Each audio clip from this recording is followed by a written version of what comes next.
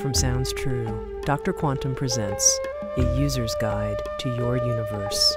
Session 3, What Consciousness Does, with Fred Alan Wolf.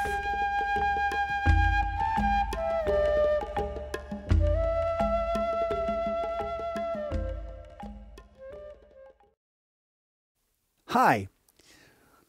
We're now in the third session.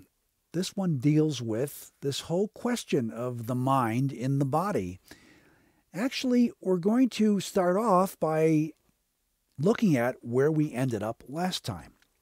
We ended up last time really looking at this whole business about, does mind create reality? Is there an out there? Well, what I didn't tell you, I need to tell you now, because it really applies to how the mind acts in the body by looking at how the mind seems to be acting in the physical world that we see out there. Because what it really is telling us is the distinction which separates that stuff which is out there from what we think is in here ain't so firm and fixed as we would like it to be.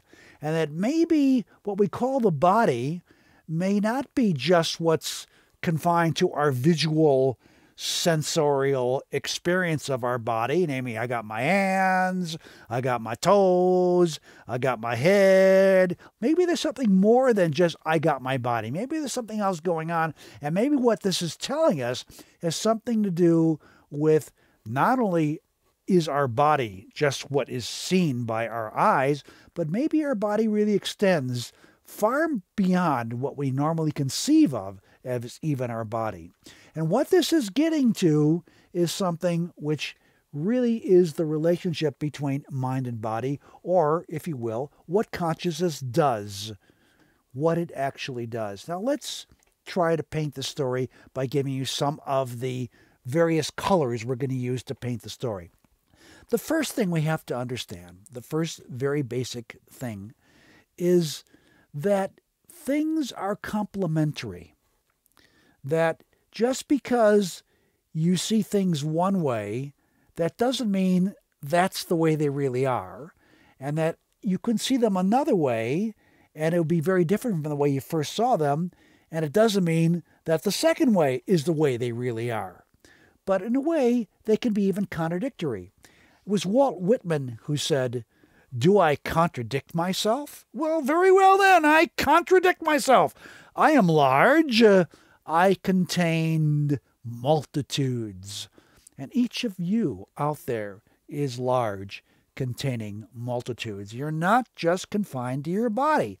And in order to get that clear, let's tell you a little more about this story.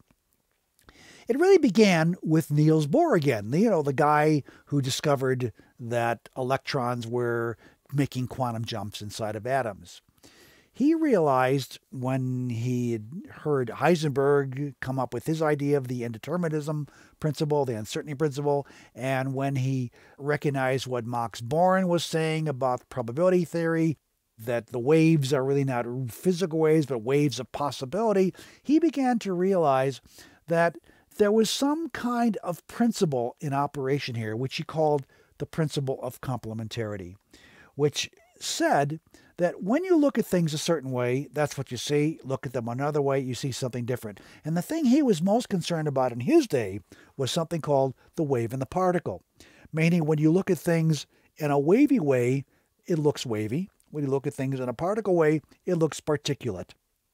In other words, he was trying to answer the whole question that Einstein was worried about when that electron wave came to that dish and left itself, whether it would look wavy or become a particle. And he says the experiment was designed to bring out the particleness of it, and you could do it another way, and you might see the waviness of it. Well, it turned out that it wasn't quite that way, but it nevertheless gave people an inkling into the fact that you couldn't know everything at once. You couldn't grab onto the whole secret of what's going on at once. You had to allow for this principle, which was called the principle of complementarity. It's a difficult principle to really understand because it's very, very paradoxical. But there is something that we all understand in our own human nature, which illustrates it probably better than I can try to explain to you in simple terms, in terms of particle experiments. But I will try. But first, let's start out with something you do understand. You know that you feel, and you also know that you think. And you probably have relationships with other people in your life, and you know that you can think about the situation that you're in with your relationship with that other person, say a girlfriend or a boyfriend or whatever, and the other person may feel about the situation that you're in. And because feelings and thoughts really don't always correspond, we say they are complementary to each other. One complements the other.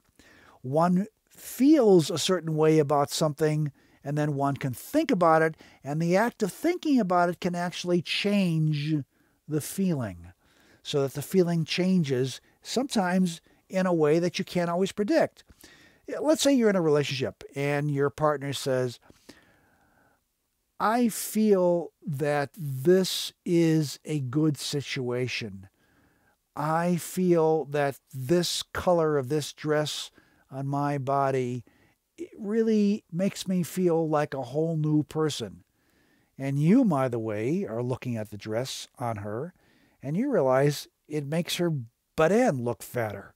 And what are you going to do? Are you going to tell her this, or what are you going to do? So you say, well, you decide to finally bite the bullet. You say, it makes your butt look fatter. And she goes, what? What? And she gets all excited, and she starts yelling, and her feelings completely change, and now she's angry at you, and da-da-da this, da-da-da. One thought, and the feelings completely change. That's a complementarity. In this case, it was kind of dramatic. They don't always have to be very dramatic, but they tend to be that way when you're talking about feelings and thoughts. Another thing has to do with maybe how we sense the world. We all have sensations of the world, and we also have intuitions of the world.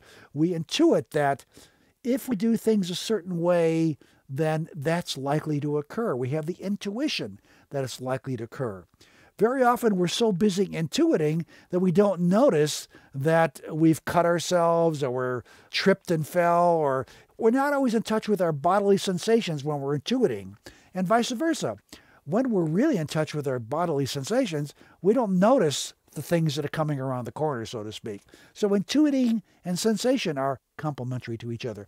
This is what Jung talked about when he talked about the functions of personality, that we all have complementarity between thinking and feeling, and between sensing and intuiting.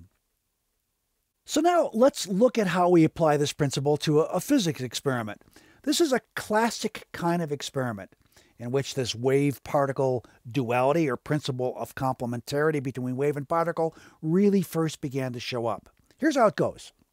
You got to imagine this, so put on your imagination hats for a little while here.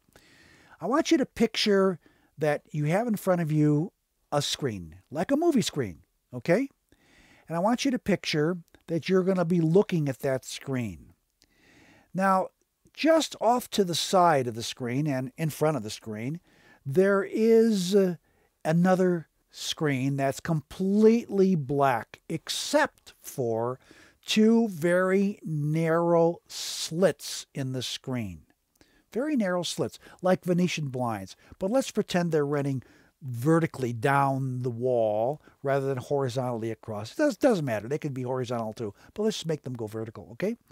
And behind that screen, which has the two slits in it, there is a source of light, electrons, particles, whatever you want. Okay. Now we turn on the source, and here's what happens. We want to know where the particles go as they go from the source through the two slits onto the screen. Now here's what we observe, okay? We observe that every time we turn the particle on, turn the source on, a particle flies through, goes through one of the slits, we think, and then lands on the screen.